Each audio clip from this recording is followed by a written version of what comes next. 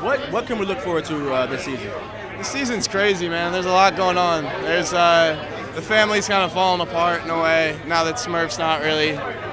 She doesn't totally have the control that she did over her boys that she had in the first season. So we're kind of all trying to figure out what life is like away from Smurf, and you know, we're kind of, it's a coming of age story really for the boys, even though they're all in like their late 20s and 30s. It's like they're finally like becoming men. You know, now that like, I mean, just things are changing.